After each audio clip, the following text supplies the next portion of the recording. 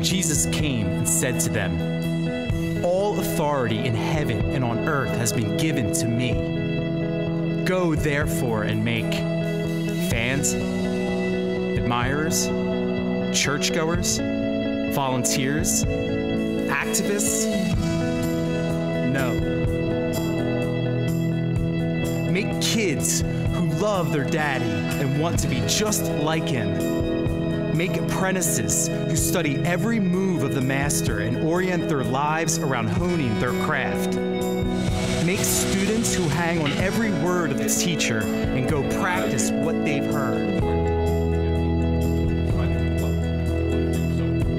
Show people what Jesus looked like and challenge them to look like him. Train people who ask, what is God saying? And what am I doing about it? Encourage people who look for what God is doing and ask how they can partner with him. Shape people to be those who desperately want to hear the voice of the shepherd. People who are fiercely loyal and relentlessly faithful to follow. Make people who have tasted and seen that the Lord is good and who are eager to share all they have seen and heard, that their joy may be complete.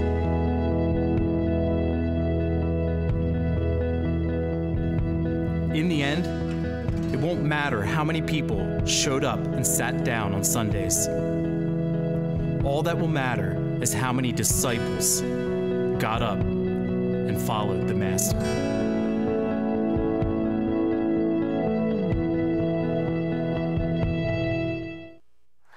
Amen, amen.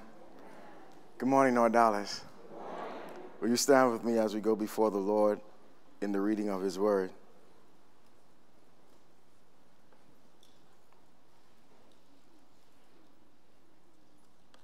I will ask if you turn in your Bibles to the Gospel of St. Matthew, chapter 28. And we'll be reading Matthew 28, verse 18 to 20 this morning. Matthew 28, 18 to 20. As you're looking, I just want to give God, no, I'll wait until you put your Bibles down for you to give God praise, because you can't with your Bibles in your hands. But yesterday morning was awesome, and Friday night was awesome. Yes. 8 hours of prayer and praise. Whew. And you guys are still here this morning, right? That was awesome to actually bring in the New Year fasting for 21 days and then staying up all through the night from 10 p.m. to 6 a.m. We didn't stop. Like that Energizer bunny, right? Just keeps going. That's the power of the Holy Spirit. In Matthew chapter 28, verse 18 and 20, we all know this passage very well. It reads as follows: "And Jesus came up and spoke to them, saying, All authority has been given to me in the heaven and on earth. Go therefore and make disciples of all nations, baptizing them in the name of the Father and the Son and the Holy Spirit, teaching them to observe all that I have commanded you. And lo, I am with you always, even to the end of the age." May the Lord have the blessing to the reading of his word. Our Father and our God, we glorify you this day.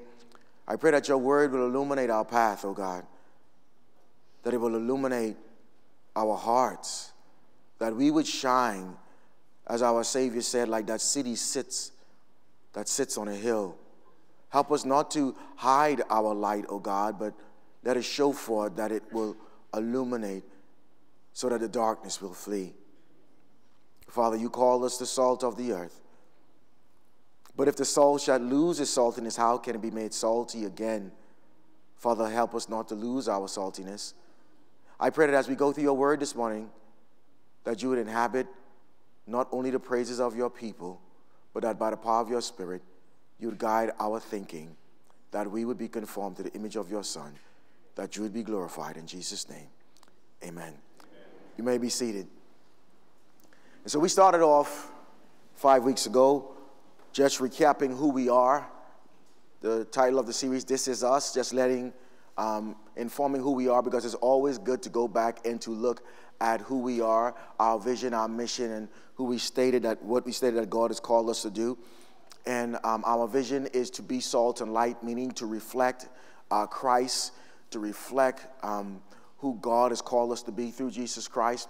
And our mission, therefore, is based on what Messiah said, to go out and to make disciples. And so we went through the seven pillars that we have here that says, okay, with these seven pillars, this is what demonstrates that we are disciples, right?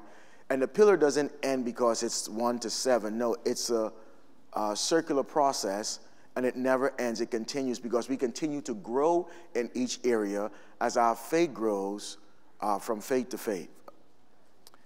And so the first thing we realize is, in order to be a disciple of Christ Jesus, one must be saved. And so salvation is the very first point. Because if we're not saved, as Jesus told Nicodemus, we cannot enter into the kingdom of God. Not only that, he said, we cannot even see the things of God, meaning we can't understand it. And so the Holy Spirit must do something. Again, he told Nicodemus in John chapter 3. He said, these things come through water and the Spirit, meaning we must be saved into the body of Christ before we can even start to comprehend the foolishness that is the gospel. Because the gospel is foolishness to those who are perishing, and we were all perishing. And so the gospel is foolishness. This is why when we look in culture, we see why when we speak of Jesus, some people laugh, some people scoff. Guess what? The Bible says that that was going to happen. Because the message of salvation and the message of the gospel doesn't rock well with the culture that is controlled by Satan. And so we must first be saved, and after being saved, right, as soon as we're saved, we become a part of this body called ecclesia, better known as the church. And as I've been explaining, the individuals are the church, not a building or a location.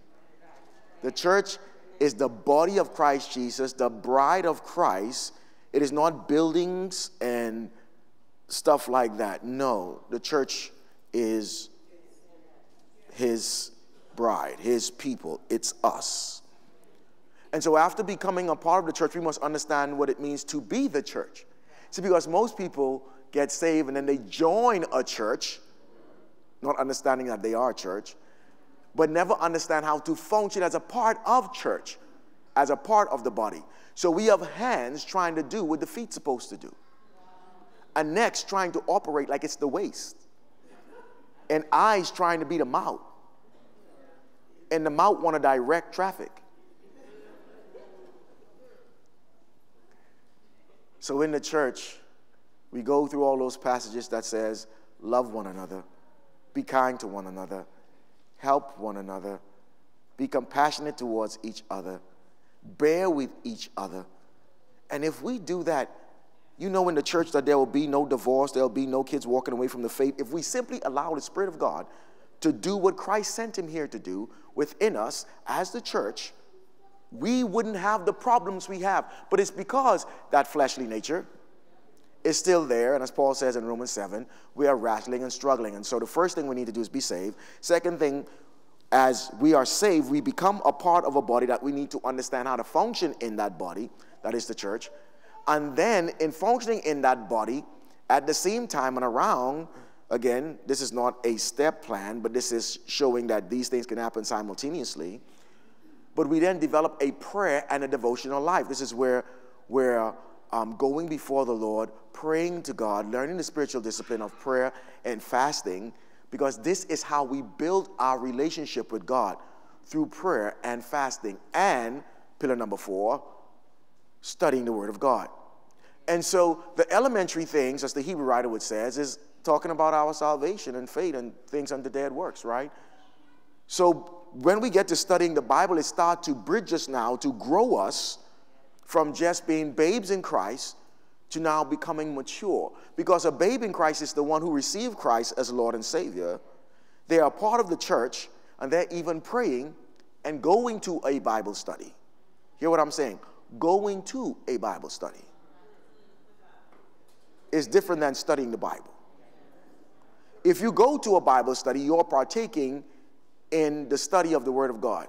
But if you study the Word of God, What I mean by that is personally, you're not with anyone, but you're opening the Word of God, and the Word of God guides your thinking.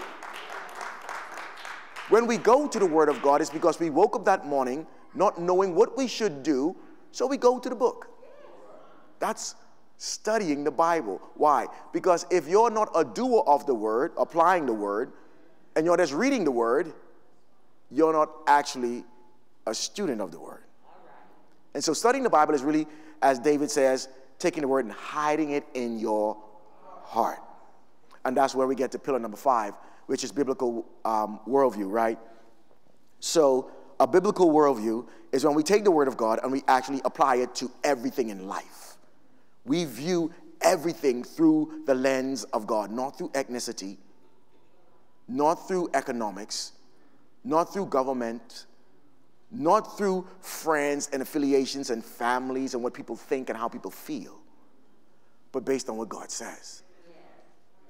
Now, when we start operating like that, you know, after we're saved and we're a part of the church and we're praying to God and we're studying His Word, this will lead us, if we truly are saved and we are praying and studying the Word of God, it will lead us to have a biblical worldview if we accept what the Word of God says. And if we accept what the Word of God says with a biblical worldview, it leads us now to becoming what the Scripture calls stewards, meaning we understand that everything we have belongs to God. We are the owners of nothing. We're simply caretakers managing all that Messiah left for us in our care. Once we get to that point, there's only one thing left. We start teaching others to do the same. That's called replication. It's the process of discipleship. So as we are disciple, we start discipling others. Now, mind you, that whole process from beginning, someone is always helping us. The church has not learned what it means to make disciples. We did a good job at converts. This is why we have so many people falling away, especially young people and young adults falling away. It's because we did a good job saving people.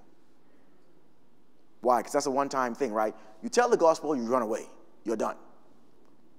Discipleship is letting people into your life, to see the mess of your life, to see how you handle your difficult situations, to see how you deal with life situations, to see how you respond when someone does you wrong.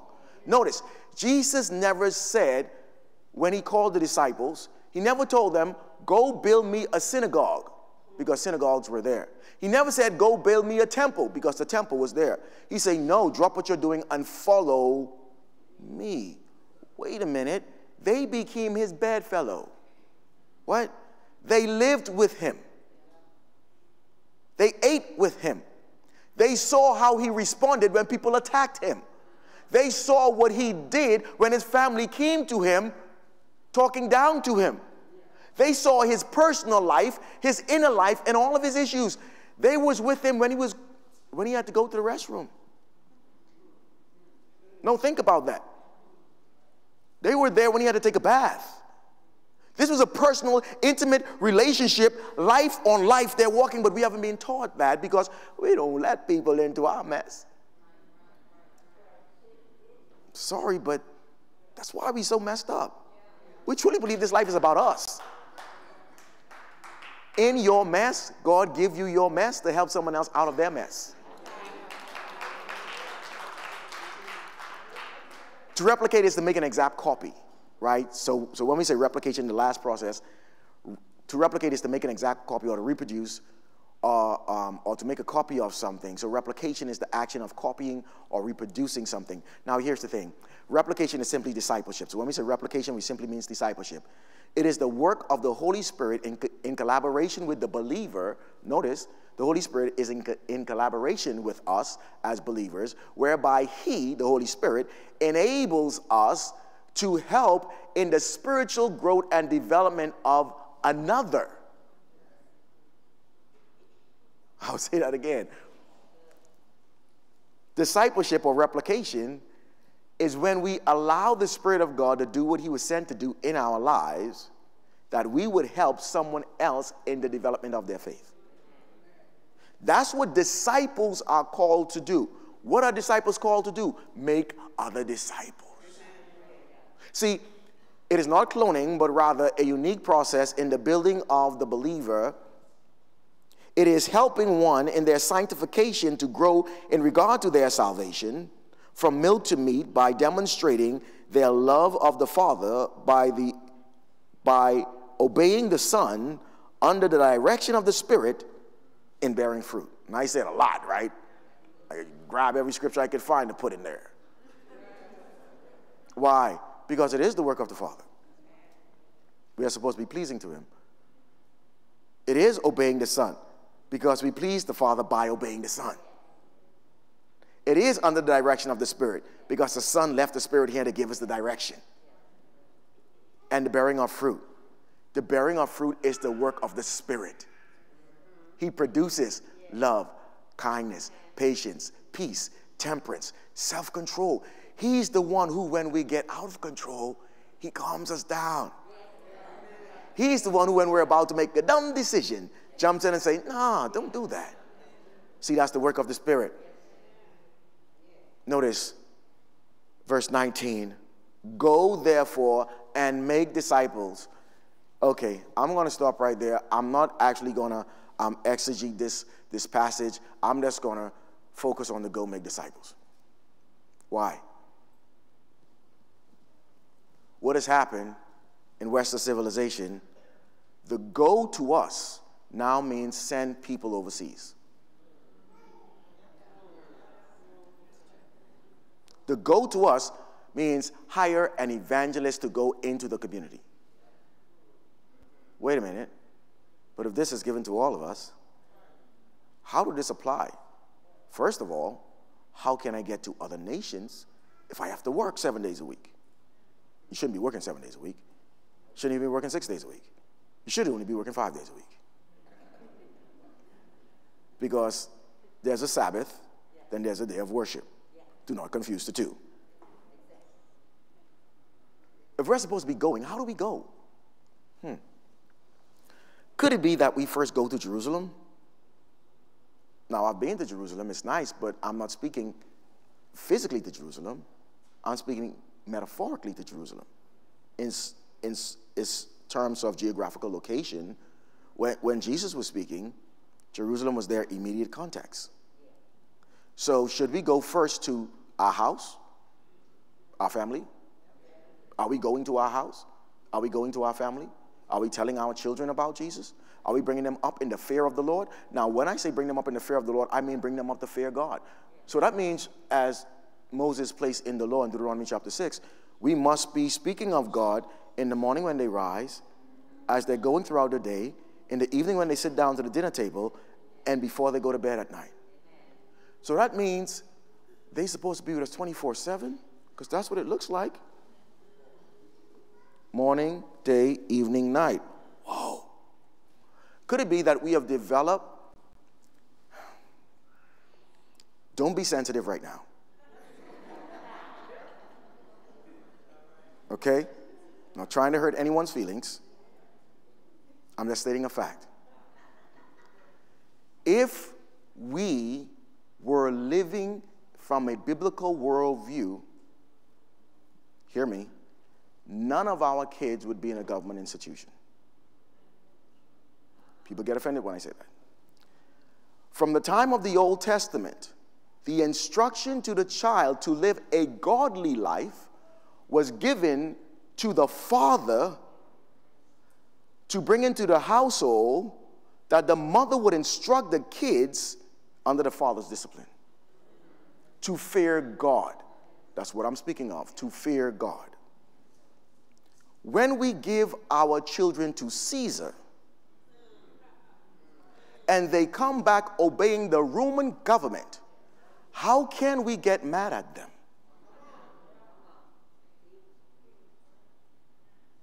I'm not talking about teachers. I'm not talking about schools. I'm talking about discipleship. What has become the principle in our lives is getting our kids a good Caesar's education. Because they're living in Rome. So do like the Romans, right? Become a Roman citizen. Except that's not our calling. So we emulate the things of the world because we've been taught what our children need to do is go to the best school possible, place them in a good school district, send them off to a good college. Oh, by the way, send them to a good school district that are led by secular individuals who could care less about God, and they don't seek to train your child in anything of God 8 hours a day, 5 days a week. Whoa. Then give them 4 more years by sending them to more educated people who can train them even more into hating God, because there is no God. And then give them 1 hour a week or the 168 hours where they come to church. You see how practical discipleship is? You see how practical discipleship is? I say it and folks are now thinking, see, listen, all of us are broken. We've all made mistakes. We've all messed up. No one gave us a book no one gave me a book when I got married on, watch this. This is the biblical way to parent and disciple your children. People write about a lot of things and talk about a lot of things, but there is no actual manual on how to. We could talk from our mistakes. Jesus says go. Where do we first go? In our homes, in our neighborhoods, in our community, into our city. Imagine if every church in DFW would be going. It wouldn't be as messed up as it is. This city is a reflection of the church in the city. And we see in the scriptures, when Paul writing to Corinth, it's like, you know, the Corinthian Christian had a tendency to be more Corinthian than Christian. We have a tendency to be more Latter-day Sayer than we are Christian. We have a tendency to be more Pergamum than we are Christian. We have a tendency to be more Ephesians than we are Christians. No, let me break. We have a tendency to be more American than we are Christians. No. We have a tendency to be more black than we are Christians. No, we have a tendency to be more white than we are Christians. We have a tendency to take up these temporal, fleshly things rather than picking up the Word of God because this is too difficult for us to do. So therefore, the preaching must be, give me an illustration, crack a joke, come back with one Bible verse, talk about how God loves me so much and he's going to make my life so great and God is going to bless me and bless me, bless me, bless me. Now give me a miracle, give me some money now. Can I tell you that's why the church is so messed up? Because it's developed an American westernized mentality and then we transport this around the world. What is that? This commercialized thing. It's not about discipleship. It's about people feeling good in sin, coming to hear people talk about not sin, but the blessings of God. If we would have had a preacher like Spurgeon to come and preach today, no one would attend his church. He might be arrested. Depends on where he is. He says, go and make disciples. I have 5 principles. Of course, as I was going through the 5 principles, I realized that there are 126 principles. And then when I saw that it was really 340 principles, so I just say, hey, let me just pull 5. Meaning, these 5 are not, you know, something that you take and know, oh, once I do these 5 principles. No, please don't do that. These are just principles, okay? There are many, many more. Principle number 1. Replication or discipleship is intentional. It's intentional. If you are not intentional about making disciples, you will not make disciples. If you are not intentional about being a disciple, you will not be a disciple. It doesn't happen because you say, I love Jesus. I'm sorry, that don't work. I love Jesus, but I wasn't making disciples. Why? Because no one was following me. So you can love Jesus all you want. That's not making disciples. Jesus never said, love me, that is making disciples. No, he says, if you love me, you will do what I say. What? What did you say, Jesus? Go make disciples. Okay, must be intentional. Watch this. He says, go therefore and make disciples. Go therefore and replicate me is what he's saying. As a matter of fact, discipleship is making replicas of Jesus, not of me, not of you, but making replicas of Jesus. This is why in the early church, they were called, watch this, followers of the way. Christian was a derogatory term given to those Christians in Antioch. Why? Because they were followers of the way. In other words, baby Jesuses. Ooh, they sound just like him. They look just like him. When Peter was speaking, they said, aren't you one of his disciples? Peter said, no, but you sound like him, though. Weren't you with him? Yes, you were with him. I don't know him. It's looking like Jesus, right? So the called ones or disciples must call others into the body of Christ. God uses us in the evangelistic process as the mouthpiece of the gospel, that his people who have not yet heard would hear him and answer his call. So we are agents at that time being used by the Spirit to call God's people, to call God's sheep into the sheepfold. And we must preach, right? We must go.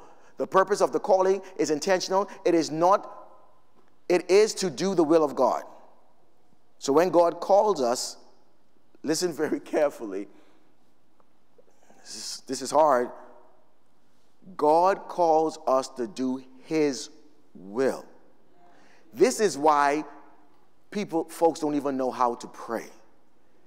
We must pray that God's will be done on earth as his will is being done in heaven.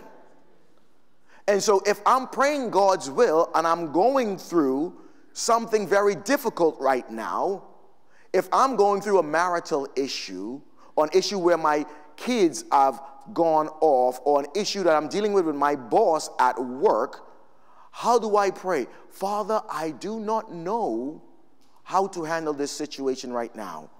I pray that you would guide me according to your purpose and plan for my life. Help me to make the right decision by the power of your Spirit. Give me wisdom. You said if I lack wisdom, you will give it to me. So give me wisdom. Your will be done.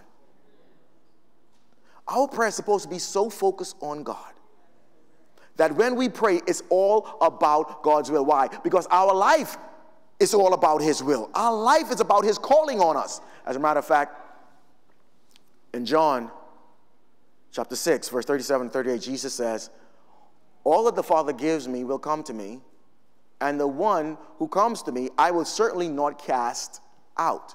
For I have come down from heaven not to do my will, but the will of him who sent me. Listen to this now. Yeshua HaMashiach, Christ the Messiah, Jesus the Messiah, he came God incarnate, God in flesh. When God came in flesh, he submitted himself to the authority of God the Father in heaven.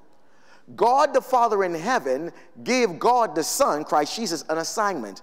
Jesus came down. He says, I'm not going to do what I feel like doing. I'm going to do whatever my Father purposed me to do.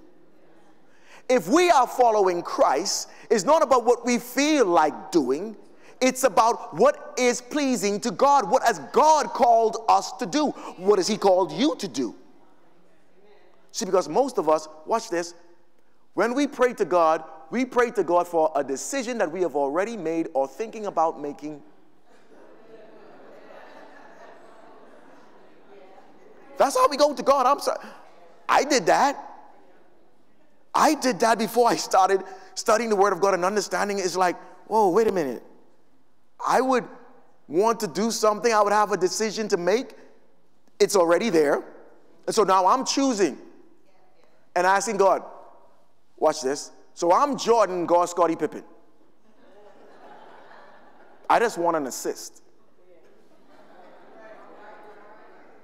You know we tripping, right? That's how we go to God. Okay, Lord, Lord, I really like this job. I really want this promotion. Lord, please help me with this promotion. What? What if we want you to quit? and it's the promotion you're seeking. Do you think you will ever go to him asking, okay, Lord, release me from this job?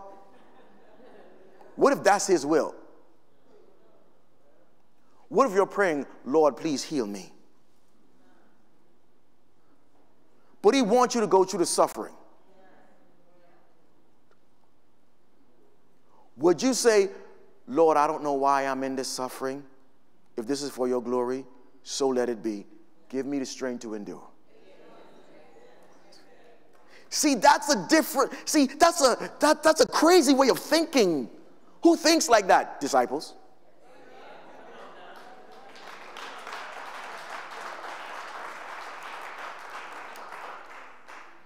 So Jesus says, not my own will, but the will of the Father. He continues, this is the will of the Father who sent me, that out of all he has given me, I lose nothing but raise it up on the last day. For this is the will of my Father, that everyone who beholds the Son and believes in him will have eternal life, and I myself will raise him up on the last day. So this is God's will, that everyone who placed their faith and trust in Christ Jesus will have eternal life. And no one can take that away once he gives it. No one can take that away once he gives it. In 2 Corinthians, I want you to notice what Paul says, chapter 7, verse 9 and 10. I now rejoice, not that you were made sorrowful, but that you were made sorrowful to the point of repentance. For you were made sorrowful according to the will of God. What? He said that you were made sorrowful according to the will of God. Watch this. So that you might not suffer loss in anything through us, for the sorrow that is according to the will of God produces a repentance. Whoa. Could it be that God allows certain things in our lives to draw us to him?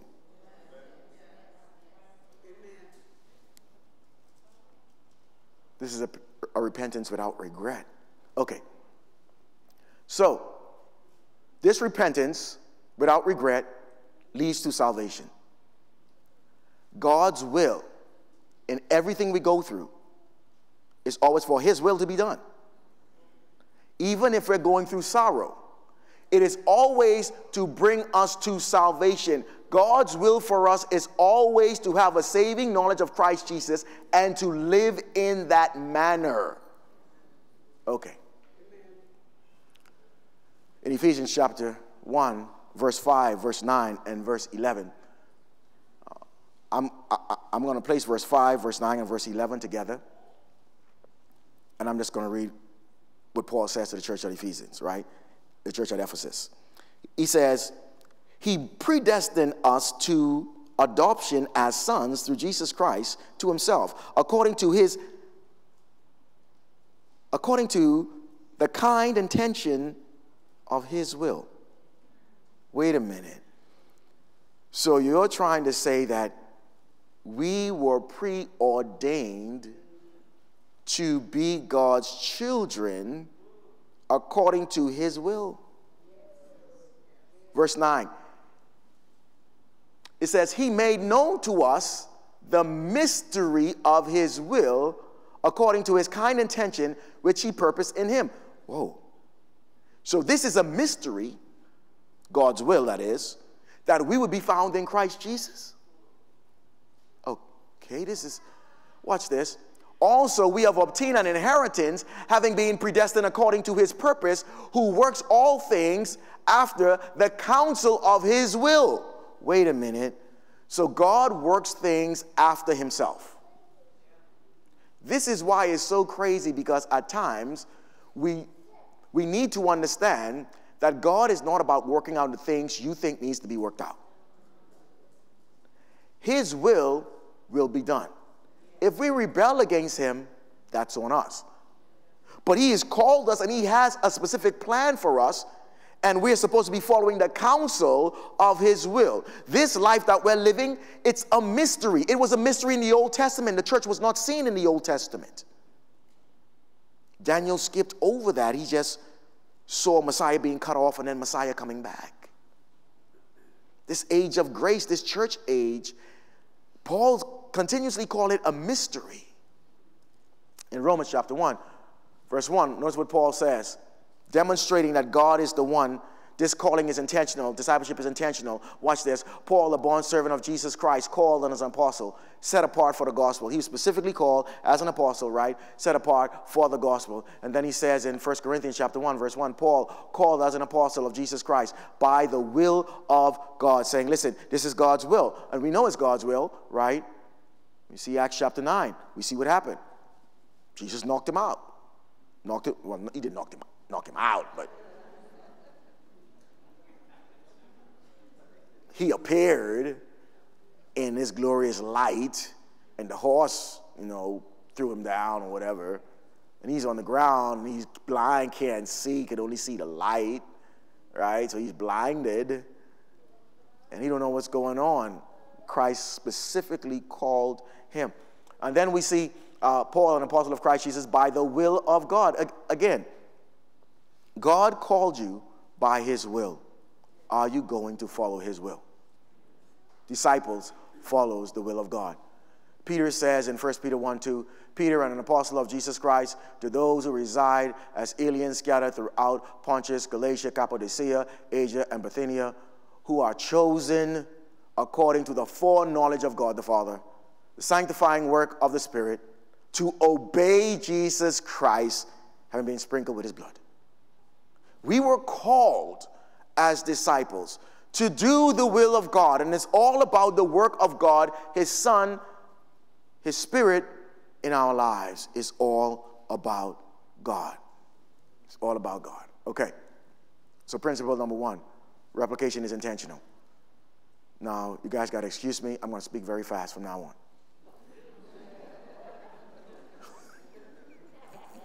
Principle number 2, replication or discipleship is costly. It's going to cost you. Watch what it says. Then Jesus said, this is Matthew chapter 16, verse 24. Then Jesus said to his disciples, if anyone wishes to come after me, he must first deny himself and take up his cross and follow me. We know that passage. We read that passage, but do we understand what the passage is saying? Let me add something else to that. Luke chapter 14, verse 28. Jesus says, for which one of you, when he wants to build a tower, does not first sit down and calculate the cost to see if he has enough to complete it? So we're going to be doing renovations on this building. And we have plans to build and to do more things. We're going to do this debt-free. We must count the cost. We must count the cost of what it's going to take us to renovate the children's ministry area, the youth ministry area, the sanctuary, the bathrooms. What is it going to cost? And then we're going to calculate, okay, so which one should we do first? Which is priority? And then we're going to say, okay, you know what?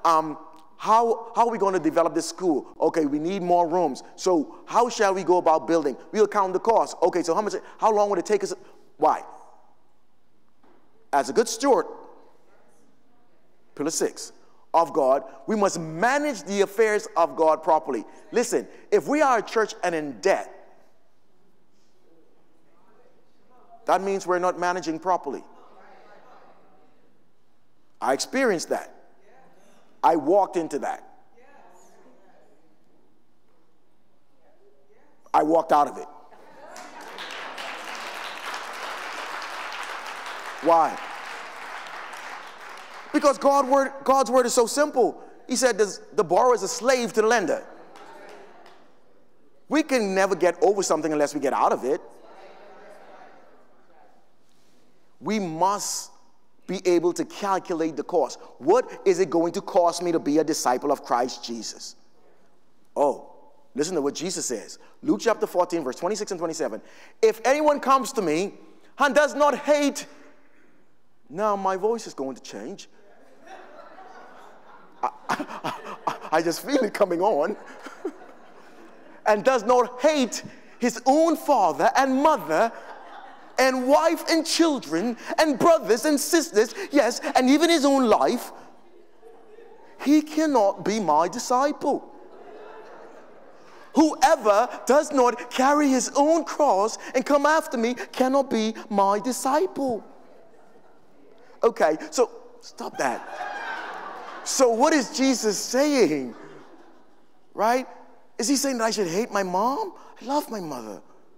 I love my brothers. I love my sisters. So what does that mean? If any one of them have priority over him, then they are my priority. If any one of them is more important to me than him, then they are my priority. But if in loving my mother, I love her because I'm loving Jesus. Now, how I love her is through the love of Jesus. That means I'm loving her correctly.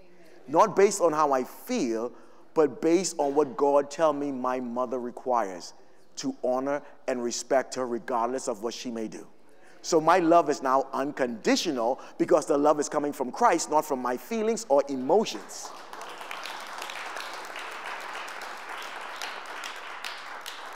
So he's speaking about priority. Nothing should have priority over him. Why? Discipleship is intentional and it's costly. It's intentional and it's going to cost us something. Principle number 3. Discipleship, replication is radical. It is very radical. Okay. So we see radical preaching in Acts chapter 2, right? Jesus told them to wait till the Holy Spirit comes. The Holy Spirit comes. Peter started preaching. More than 3,000 people get saved. No, 3,000 men got saved, right? Man, this is crazy. What kind of preaching is this? You know, give me that preaching. No, don't give it to me. I don't want that. Right? I don't want that. If God has that for me, so may it be. But here in America, if you find a dude preach, 3,000 people get saved, he gonna build himself a church.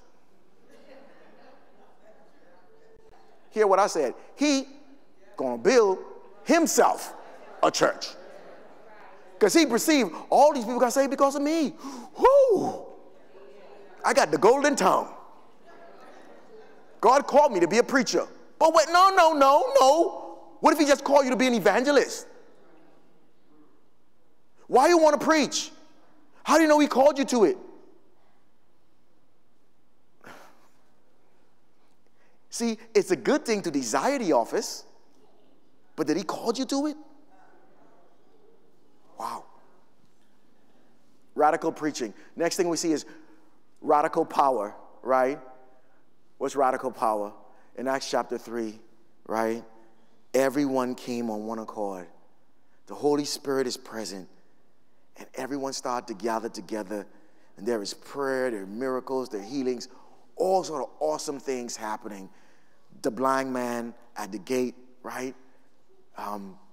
Peter and John, they walk to the beautiful gate, and this blind man is laying there.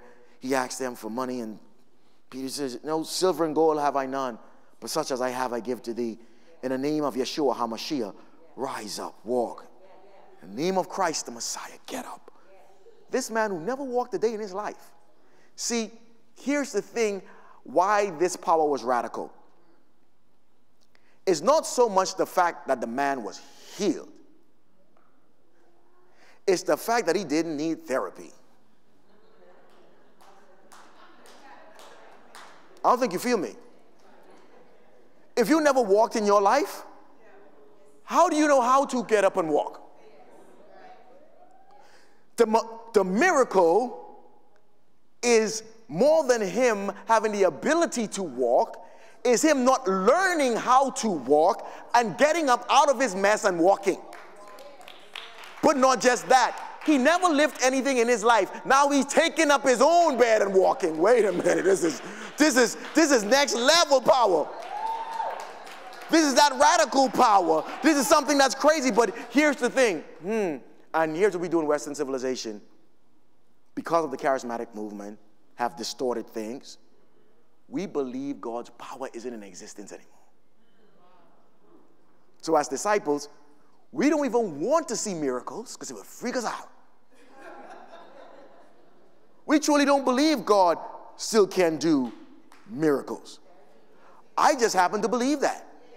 I believe God can still make the lame walk. I believe God can still make the blind see. I believe God can still raise the dead, physical and spiritual. I believe that God can still do things. However, is when we take on the mantle of, well, God called me to be a healer. God, go to bed. Take a rest. God don't need us. God was only using those individuals in that way to establish the church. If God wants to heal someone, he will heal them. If that is his will be done. But don't you hinder God's work.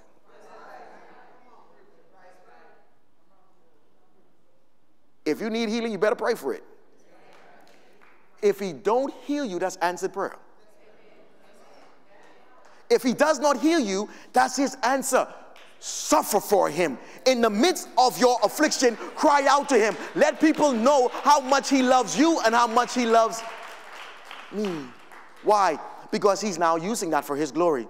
Anyway, that's just radical power. A radical conviction. Chapter 5 and 7, right? Being willing to die, right? John and Peter, they're preaching, and the scribes and the Pharisees, they come on, they're trying to stop these guys, and they're like, y'all got to stop. They says no. They whip them, they beat them, they throw them in prison. Then they release them. Say, y'all better stop. Peter said, listen. We already been in prison, we already got whipped. Y'all might as well do what y'all going to do, because we're going to keep preaching. Do you feel like that about Jesus? If someone at your work, i.e. your boss, wants you to do something unethical, not godlike, not Christ-like, are you going to stand on your convictions? Or are you going to leave your job that God gave you? And he can give you another. What are we going to do? Because folks often ask me the question, Pastor James, what should I do? You know what you should do. You just want me to convince you out of it. Why? Because if you have the Spirit, he's already convicting you. I'm not the Spirit. If you have him, he's already convicting you. That's why Christ sent him. That's why he's in your life. He is existing in you. If he is in you, he's speaking to you. You're probably not listening. Listen. He's telling you what to do. It's just too hard. See, that's that radical conviction. And then we see a radical conversion, right? In Acts chapter 8. Philip was just taken to this guy from Africa, this Ethiopian eunuch. And he was reading, and Philip just goes to him and explains to him what he was reading. And the guy just says, man, listen, baptize me now. Right? Baptize me now. Then we see in Acts chapter 9, Saul is on the road to Damascus going to persecute Christians. And then Christ stops him, right? And he have this crazy conversion experience. Never seen another one like it, right? So now Paul gets converted by Christ himself. Whew. That's a radical conversion. And then in Acts chapter 10, we see another radical conversion. So conversion after conversion, but these are all radical. Why? Because the Holy Spirit is moving at this point. He's doing this great work in the church of Christ Jesus. In Acts chapter 10 now, Peter is in one region. Cornelius is in Italy. So Peter is somewhere in Israel, somewhere. Cornelius is in Italy somewhere. Or some different region. Can't remember. God comes to Peter in a vision. Says, I want you to go to this man's house. His name is Cornelius. Tells him the man's name and everything. He's a Gentile. Peter's a Jew. Partiality was rampant, right? Racism, whatever we call it, right? And I do that not because, I do that because we call something racism because of ignorance. Again, I will say this over and over. Do not take offense. It's a fact. God made one race. That's the human race. What we experience is not racism like there are other races, but we experience partiality where people are bigoted and don't like each other because of differences. That's what we experience. It's called partiality. Read the book of James. It's called partiality. Okay, so here, Peter was told to go to this Gentile, and Peter don't know what to do. So in this vision, God showed him all these animals coming down. You know, this big platter was coming down from heaven. You know, Peter started to smell it. And what was there was some bacon.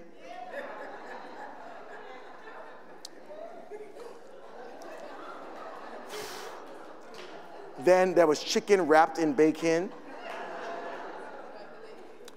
And then it was a rack of lamb there wrapped in bacon.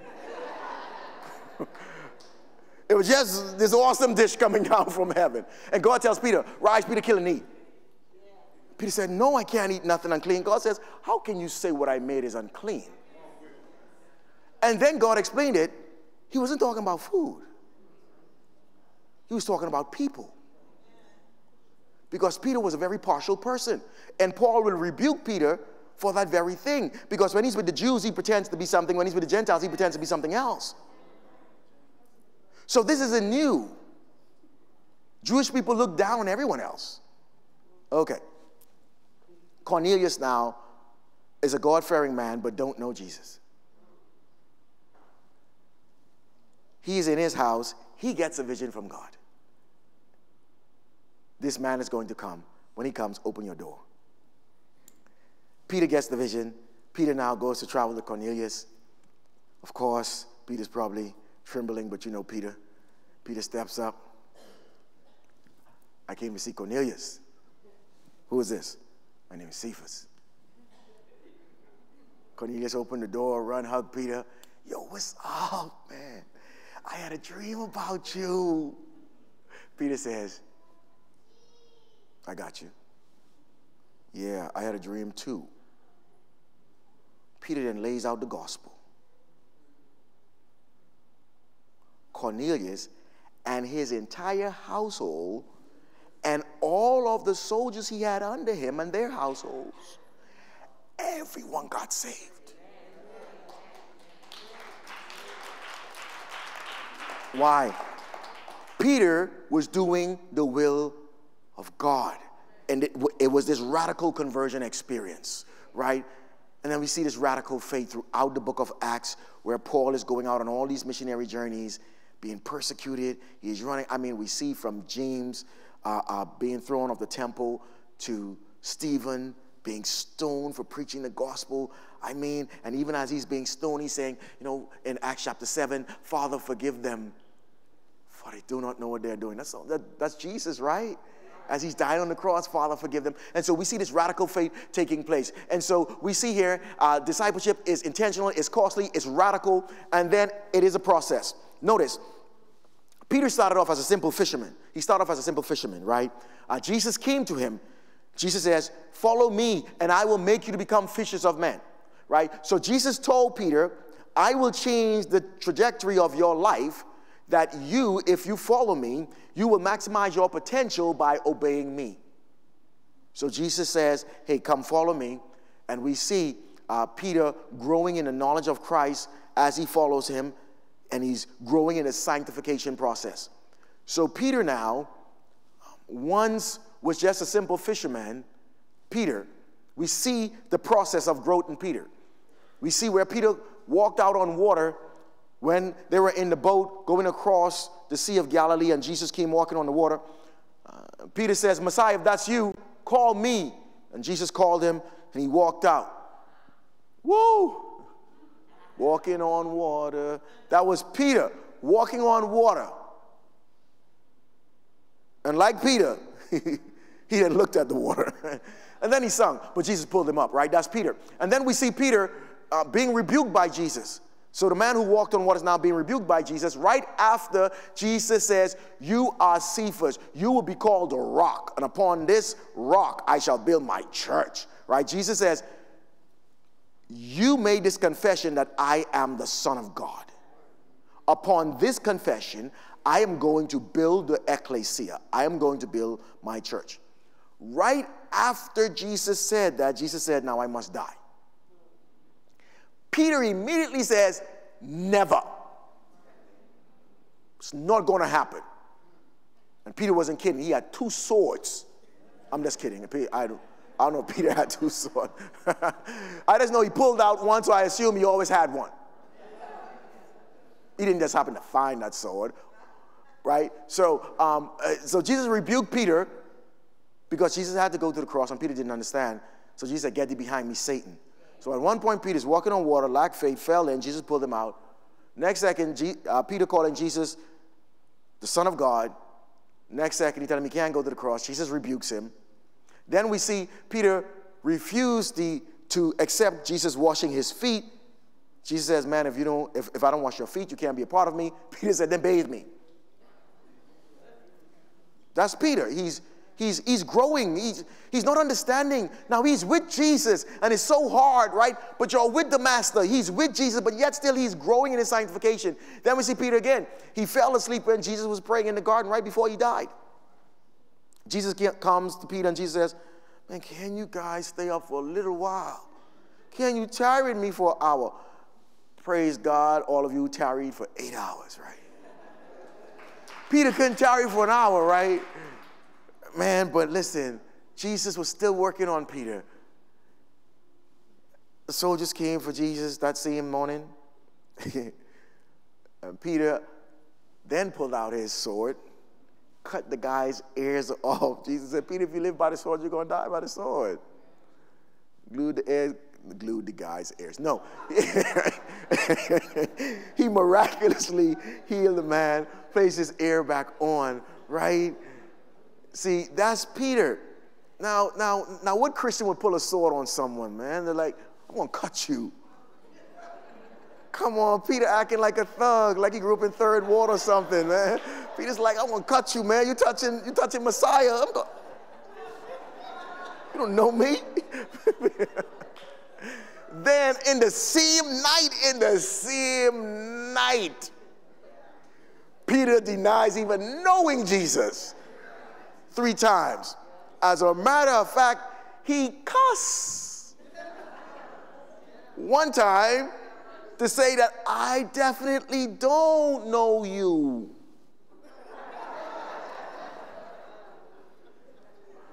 This is Peter.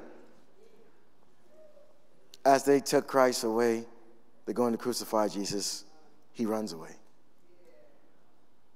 See, that's the life of a disciple.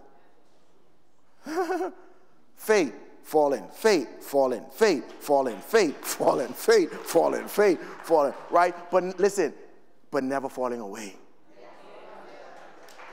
Because Christ always comes back. He always comes back. Okay, Cephas, feed my sheep. Cephas, feed my sheep. Cephas, feed my lambs. Do you love me, Peter? Yes, Lord, you know I love you. Do you love me, Peter? Yes, Lord, you know I love you. Peter, do you love me? You know how I feel, Lord. That's us. A disciple isn't a perfect person. A disciple is one who goes through ups and downs in life, sometimes displays faith, sometimes not, but always trust in Christ. But always trust in Christ. So Jesus chooses Peter. He challenged Peter. He confronted Peter. He changed Peter. He cared for Peter. He's doing the same for us. He chooses us. He challenges us. He confronts us. He changes us. He cares for us. See, that's who Jesus is. And that's who we are called to be as disciples of Jesus Christ. We're called those who Jesus has called. When we preach the gospel, they hear. He brings them. He challenges them. He confronts them. He changes them. He cares for them through us doing what he said. So we see replication is intentional, it is costly, it is radical, it's a process, and finally it's rewarding. So I have to end with this great reward. Notice this. Colossians chapter 3:24, knowing that from the Lord you will receive the reward of the inheritance. It is the Lord Christ whom you serve. What? Watch this right here. Hebrews chapter 11:6. And without faith it is impossible to please him. For he who comes to God must believe that he is, and that he is the rewarder of those who seek him. He rewards us for the life that we live in him. Okay, this right here. 2 John 8. Watch yourself that you do not lose what we have accomplished, but that you will receive a full reward. There is this expectation of every disciple that at the end of our race, at the end of the journey, there is something better. There is this great reward. This is why we live the life we live, because we believe in what Christ said he's going to do at the end of the age. What did he say he's going to do? I'm glad that you asked, right? Revelation chapter 11, verse 18. And the nations were enraged, and your wrath came. And the time came for the dead to be judged, and the time to reward your bondservants, the prophets and the saints, and those who fear your name, the small and the great, and to destroy those who destroy the earth. I'm just saying this. God is coming back with his reward for all of his faithful stewards who have been faithful in that which he has given. For every single one of you in this building this day who are disciples of Jesus Christ, even though it's hard, even though you struggle, continue to tarry. His reward, you will see blessings on this side of glory, but his reward is yet future. And his reward is going to come. So our process, once we're saved, we become a part of ecclesia, a part of the body of Christ. We start to develop this personal, intimate prayer life with God. We start to read and study his word.